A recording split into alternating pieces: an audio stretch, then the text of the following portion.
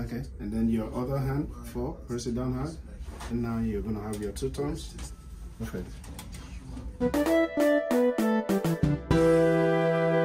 Katin ɗan ƙasa a Najeriya wani babban al'amari ne wanda yanzu ana cikin abin da ake buƙatar kowa ya zama a ƙasa yana da shi. Har da mu mutanen da muke ƙasashen waje ana son ya zama muna da shi, wato National Identification Number. Wannan ce ta sa na ce to yau dama mai ɗaki na za ta zo ta gyara NIN ɗinta, saboda yanzu dole ko passport za ka yi sai da shi. Wannan ce ta sa wani ɗan Najeriya ɗan ƙabilar Yarabawa mai suna Femi ya buɗe ofis ɗin da za ka iya zuwa ka yi rijista, ya zama agent ɗin National Identification Number kenan da za ka iya zuwa ka yi number tare da su, wato agent ɗin wannan tushen da ake yi a Najeriya na NIMC ɗin nan. Saboda haka na ce to ya kamata, kwanaki mun je mun yi yana yi a gida, to yanzu kuma sai muka gane yana yi a office, ya buɗe office, sannan kuma member ne da yake shine agent ɗinsu a nan Maryland. Saboda haka na tuko mota awa 2 zuwa nan domin kawai in sa Zainab ta yi nata in gani, sannan in ɗauki yanda yake yi mu gani. Saboda haka na same shi ya ma sauko already. Zainab ita tana can, gasu can sun tsaya suna magana. Saboda haka za mu je, zai mana jagora mu shiga wurin nan mu gani. Sunana Usman Kabar. In yanzu kake cin karo da wannan tasha, ka biyo ni ka ga duniya, ka je ka dangwala subscribe, sannan kuma a biyo a safukan sada zumunta. Hello Mr. Femi. Yes sir. So I'm here today, like I said, yes, or like I promised. Then this is the new office. Yes sir. Right? So it's so big. How did you manage to get this office? Well, we thank God and we thank the Nigerians that have been coming around. The word has been going out, and then people saw this place. The owner of the place actually came with the mother to do the NIN registration when I was at the house. Yeah. So when we came here and we saw the atmosphere and everything, the parking, the handicap accessibility, I felt, you know what, for what we're doing, for the standard we're trying to go to, this is a perfect place. It's right by the main road. Right. It's easy to locate. Security, efficiency is clean and all that. So right. we figure, you know what? So Nigerians, when we do something, we do it big. Let's go. Right. So abinda Femi yake magana shine wannan wurin yanda ake na tambaye shi ya yake samu office na yace wasu ne ta zo da ƴaƴanta suna son su yi, sai zama cewa suka yi magana za su yi registration a gida, daga baya kuma sai suka ce ai da yace yana neman office, sai suka ce ai suna da waje, sai suka ce bari ya zo, suka bashi haya wajen.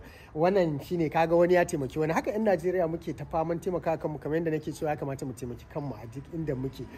Can you tell us the exact address of this place? I will write it down, but we need to know from you. So it's 14502 Greenview Drive, Laurel, Maryland. Zip code is 20708. And the suite number is 528. It's on the 5th floor. To ya faɗa mana adireshi, kuma zan rubuta adireshin da ya faɗa a ƙasa saboda wanda suke buƙatar sani za su gani. Yanzu zai nuna mana ciki, sannan mu je mu ga inda ɗakin da yake da komai yanda ake abubuwa. So you can lead us, right? Yes. I can see it's so chill. Yes. So how do somebody get in? So during the week, the door is open because we have security, we have admin staffs that will attend to people. But over the weekend, because today is Saturday, I will actually have to buzz someone in Saturday, Sunday. If I choose to come in on Sunday, we'll have to actually, once the customer let us know they're here, we'll buzz them in and then take them to the 5th floor. Wannan wurin da yake budewa shine inda kusan tsaron kenan, saboda kar kowa ya zo iya shiga ba tare da an san ya zo ba. In yayi sai kofa ta bude, gashi nan yawwa. To gashi nan mun shiga ciki, kuna gani yawwa ya sake budewa.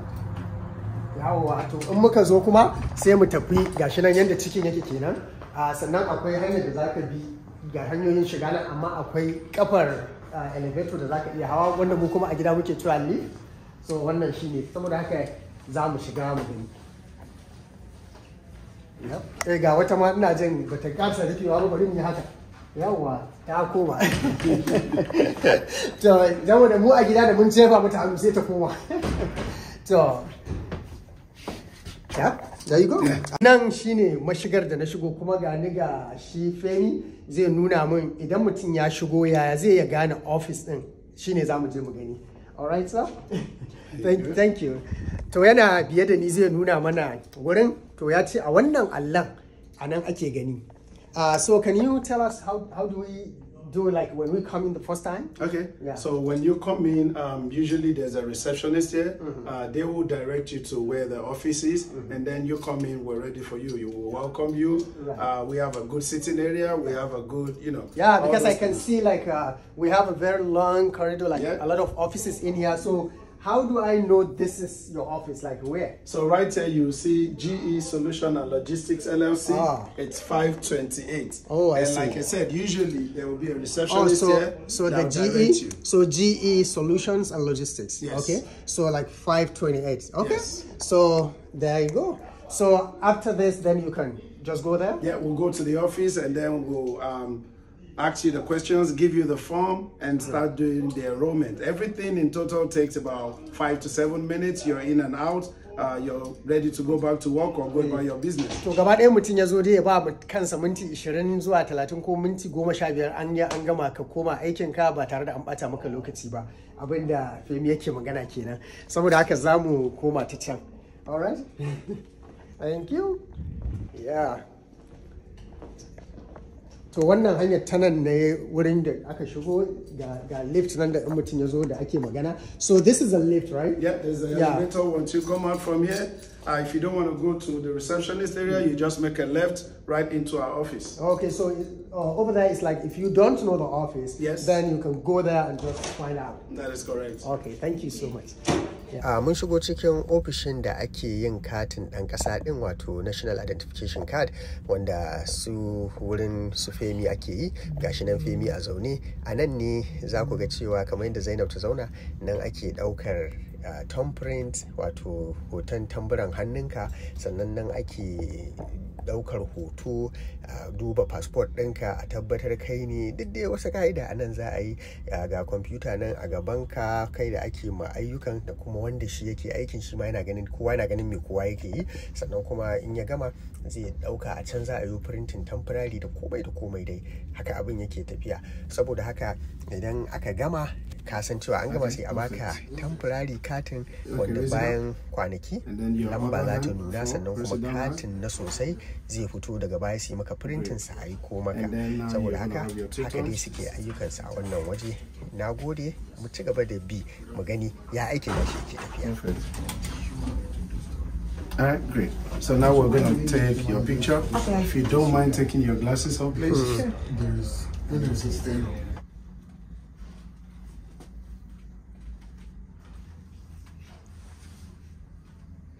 Perfect. Oh, see, we're right there. Yeah. So all we have to do is wait. Let me say that. Yeah. Here? Mm-hmm.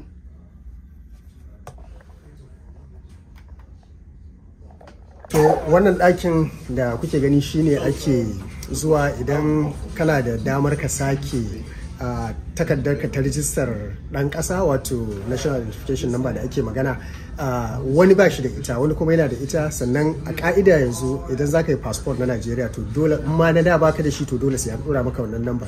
To wannan ɗakin shine inda suke yin wannan katin ɗan ƙasan. Sannan kamar yanzu nan mun zo da Zainab nata, dole za ta yi updating ɗin shi, saboda lokacin da ta yi nata a Najeriya yana da suna daban a kai. So akwai wani tuntuɓan suna da ya kamata a ce an gyara saboda daidai da passport ɗinta. Wannan shine ta sa muka ce to da muka yi masa waya sai ya ce to in muka zo nan ɗin za a iya a sake. Ya ba mu form muka cika, sannan kuma kun ga ya mata hoto, ya mata ta sa hannu, ta yi thumbprints da sauransu.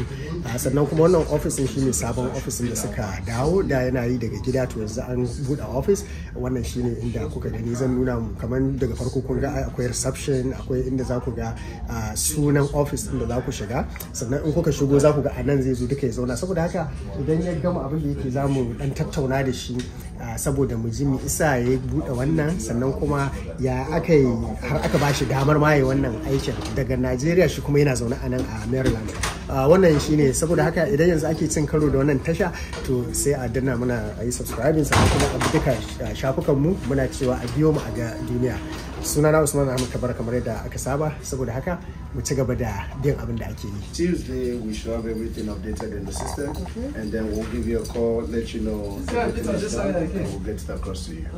To abin da yake gaya mata shine idan aka yi rijista yawanci ba za a ce daga lokacin daga an gama cewa za ka samu rijistar ka ba, ko a ce za ka ga lamba, amma kuma abin da ke faruwa shine idan aka yi maka rijistar to za su tura hukumar menene ake cewa katin ɗan ƙasa ta Najeriya, su kuma za su kalli wannan lambar da rijistar da aka yi, sannan sai su sa ta a nasu system din, sai a fito maka da ainihin lambar. In aka fito ma da lambar sai a baka lambar ka, ya zama ita ce lambar da za ka yi amfani da ita, sannan su can sun san da ita, saboda haka akalla kakan buƙaci kamar kwana 3 zuwa sati 1 sai su yi. Amma dai abin gaskiya yana tafiya da sauri, saboda nan na zo ne wa duka yara na har da wanda bai ma taɓa zuwa Najeriya ba da sauransu. Wannan shine abin da ake a wannan office. Bayan sun yi wannan shine temporary, wato katin da ake bawa mutum na shaidar wucin gadi, to shine in katin gasken ya fito za su yi maka waya ainihin a ce maka ka zo ka karɓi katin ka. Gashi nan an bata shaida da kuma passport ɗinta shine shaidar ta, wato passport ɗin shine ya nuna cewa ita 'yan Najeriya ce, kuma da shi ake amfani wajen amfani da shi a tabbatar ita 'yar ƙasa ce ba bakuwar haure ba ce. How are you, Femi? This is Usman Kabara show, and I do it usually in Hausa. Okay. And I also have an English channel about this. So can you in summary tell us who you are? So my name is Femi. I have a background in accounting, computer, logistics, and data capturing. So what we do here is actually register Nigerians for the national identification number. We also have the BVN, the bank verification number, that we also enroll Nigerians. So we enroll Nigerians from all ages, from a week, a day old to 100, 110. Any age we have to do that. Right. So it's a version of the Nigerian Social Security number. So we have to make sure everyone, the data is captured, the fingerprint is captured, the picture is captured, and then NIN, the number gets generated for every Nigerian. So going forward, that is what the requirement is to get a passport, to get everything that you need to get done in Nigeria. Yeah. So that's basically what we do. So abin da Femi yake cewa shine ya bude wannan wurin ne saboda yana tunanin cewa yana buƙatar wurin da za a samu office wanda maimakon a ce a gida ake zuwa ana yi, to ya zama cewa in mutum ya zo nan zai yi rijistar sa cikin kwanciyar hankali. Sannan wannan ginin da kuke gani mutum zai iya, in ma yana da amfani da wheelchair ne, ma'ana mutane masu bukata ta musamman za su iya amfani da kujerar su ta shigowa su shigo, sannan tsofaffi za su iya shigowa da yara da manya, kowa zai iya shigowa. Is there any challenges in this job? Oh yeah, just like every job, there are challenges, but like I said, with my background, I've always believed in process improvement. Whatever we encounter the day before, I'll go study and do research on it. How do we make sure it's resolved?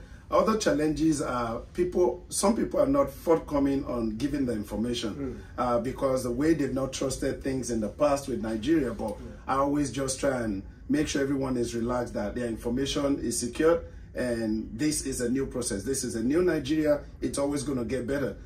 Their information is secure there. Whatever we put in there goes in the database. I don't have access to go back into it. So those are the challenges. Just the fear of, oh, what's going to happen next? What's the government going to bring next?